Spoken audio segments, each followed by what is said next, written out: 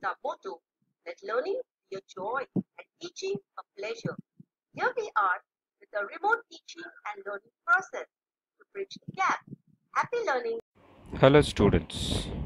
Today we are going to see the chapter from Science and Technology, part 2. Chapter number 1, that is Heredity and Evolution. Students, we have completed the first 3 part of this chapters. Let us see what are the topics which has been completed in those 3 parts. The topics which are completed are heredity,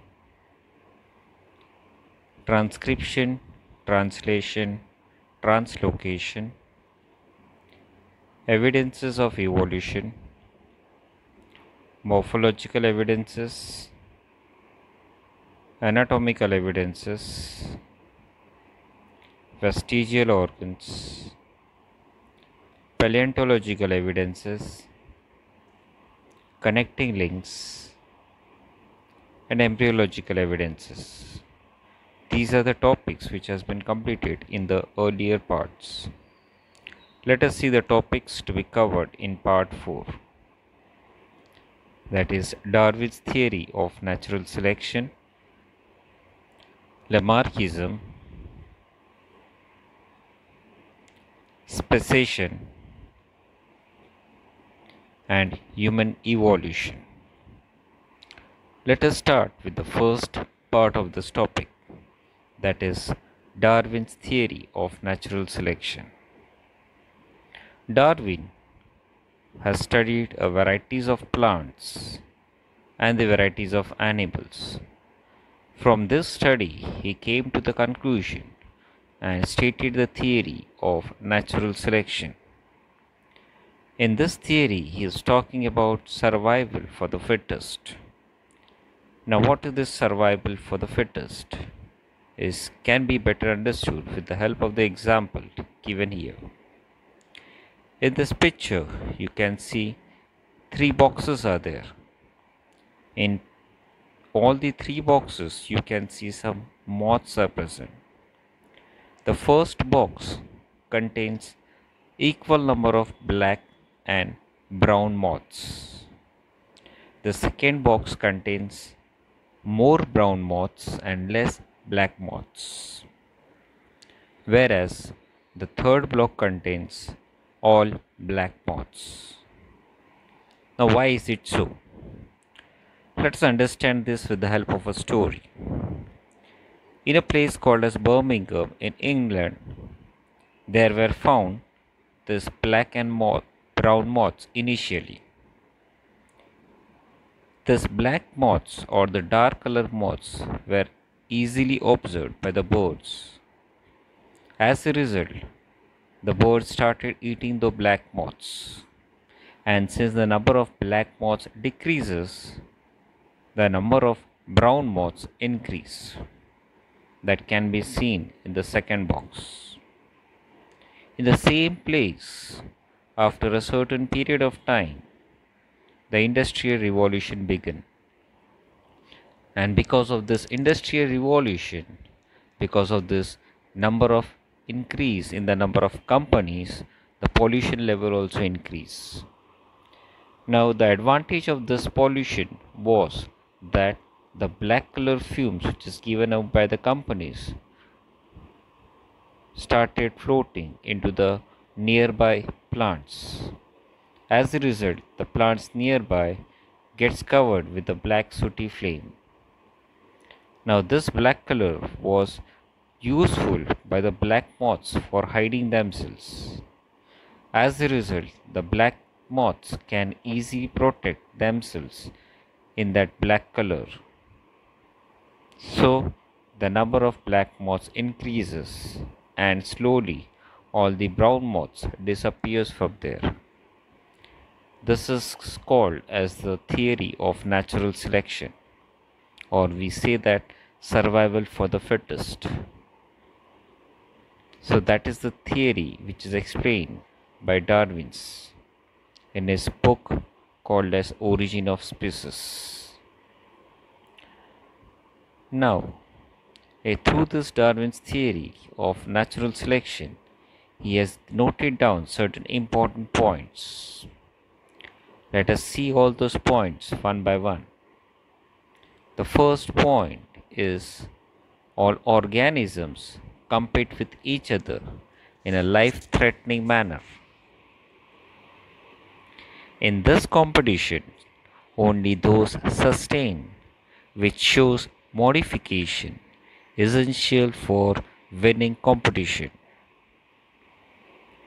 Besides competition, natural selection is an important role because nature select only those who are fit to live, whereas the others perish. Sustaining and selected organisms perform reproduction and give rise to a new species. That was the idea which was given by Darwin in his theory of natural selection.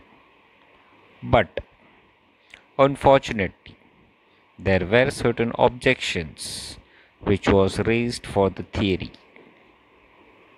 The very first objection said that the natural selection is not the only factor responsible for evolution. Secondly, Darwin did not mention any explanation about useful and useless modification. And the third most important point was there is no explanation about slow changes and abrupt changes.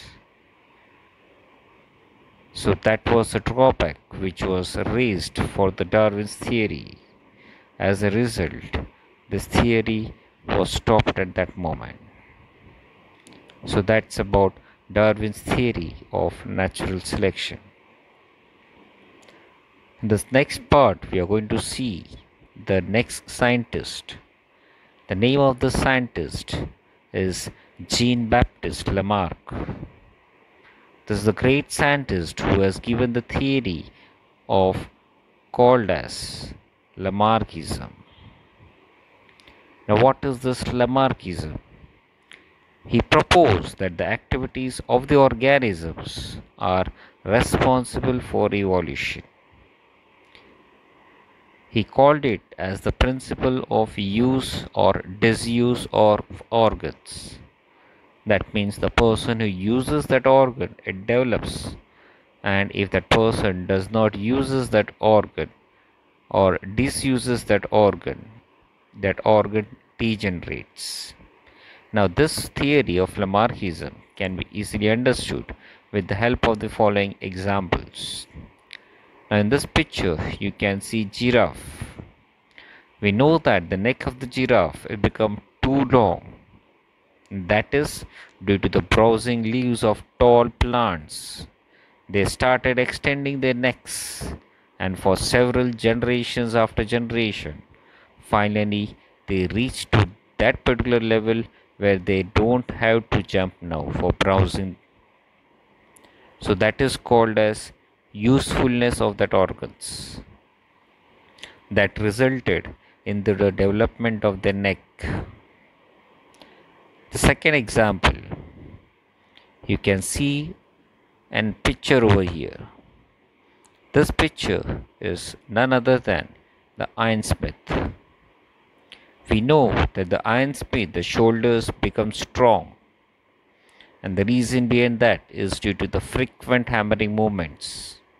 And since their shoulders keeps on moving continuously, you will observe that the shoulders of the ironsmith are strong enough. That is related with the use of that organs. The same thing is applied for the peoples, those who are there on the wheelchairs. If you notice it down, this peoples has got a strong shoulders because these shoulders are doing their work of rotating the wheels for them. Next example is of duck and swan.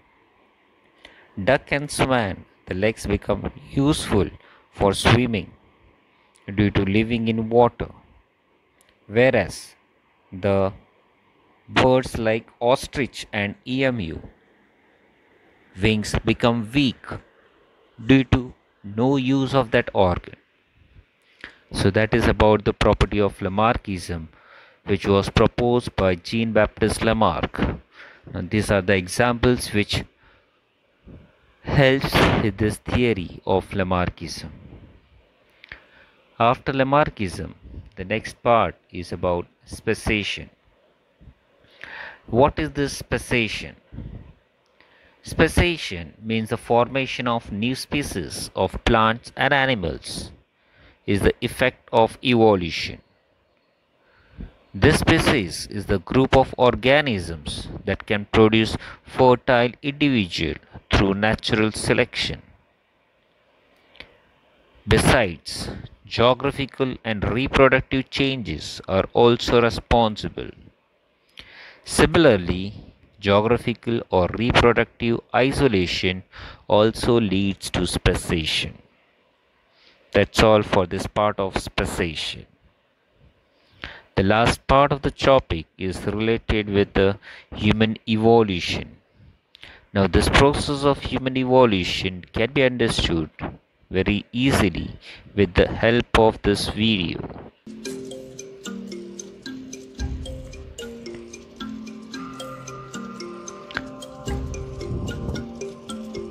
This is how the history of human life begins. It started from in the form of a prokaryote in the water, which was slowly converted into an eukaryote.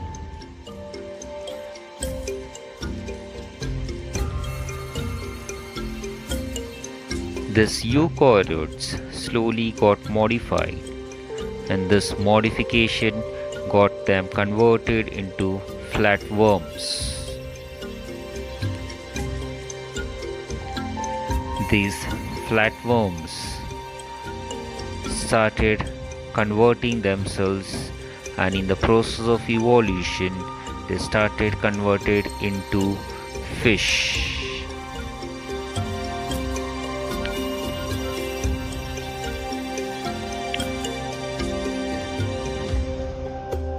Then slowly they started converted into bony fishes, which in a process of evolution this fish started getting converted into a lungfish, which finally starts getting slowly the evolution continued and got converted from a fish to amphibians.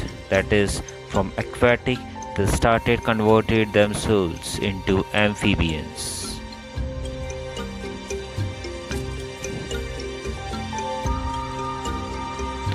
These amphibians started converting themselves into reptiles and birds.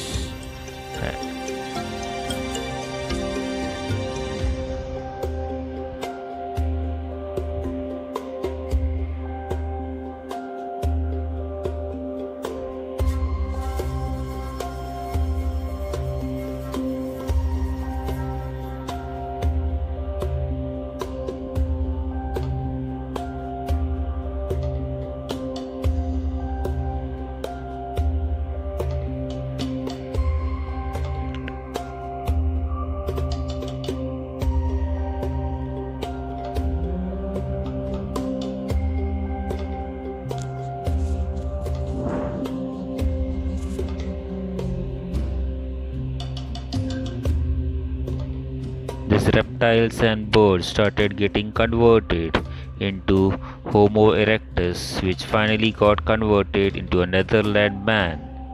Thank you.